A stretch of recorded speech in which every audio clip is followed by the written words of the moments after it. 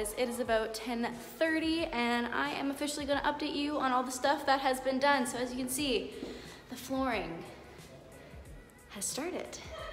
Everything's painted in the entranceway now. We've got our wall window art over there.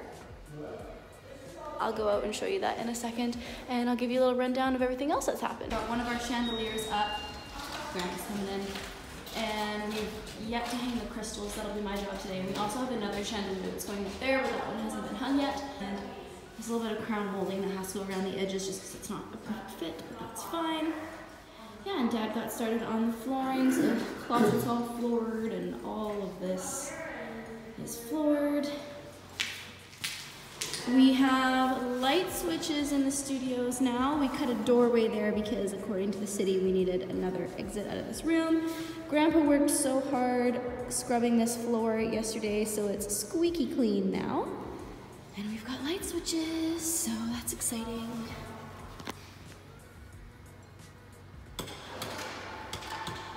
But we do need to replace some of these bulbs, which we have. And there's our Vireo girls. This is not done yet. It will have Vireo School of Performing Arts underneath it, but it's exciting to have this all frosted over. It looks amazing. And we've got another light switch over there. The other grandpa over there. And another light switch right there for this room. So exciting.